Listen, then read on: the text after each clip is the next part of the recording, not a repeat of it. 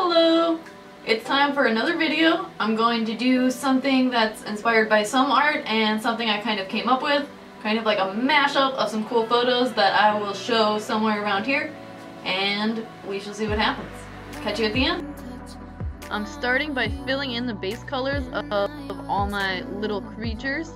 I'm not going to do the whole background yet, I'm going to save that for last.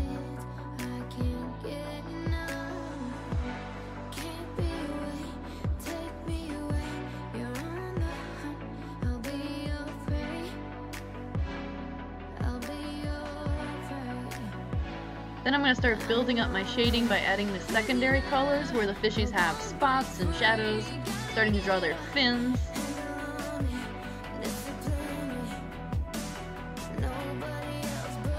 I'm going back with orange for my third layer of color. This will blend in and create those orangey red scales that these beautiful fish have. Then I'm going in and starting to sketch their fins. They're all fanned out, so there's kind of like barbs and sheer in between.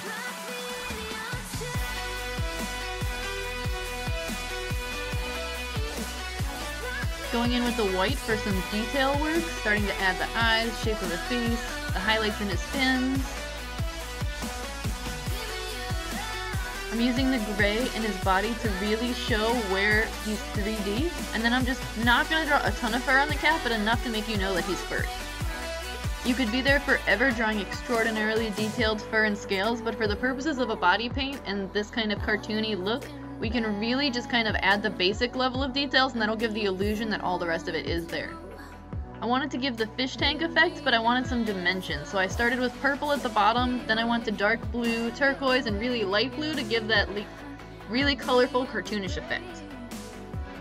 Like I've said before, the blues can kind of get a little washed out, so I go back and fill them in. Then I decided to mix it up and like work with the patchy and make it part of the look.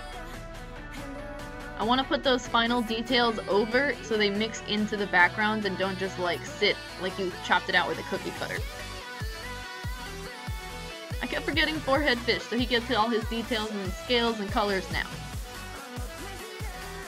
Finishing up by giving everyone their bubbles so the fishy can live above water and the kitty can live below water and they can all visit and be friends and live in harmony. Yeah, you didn't realize I had a lovely singing voice.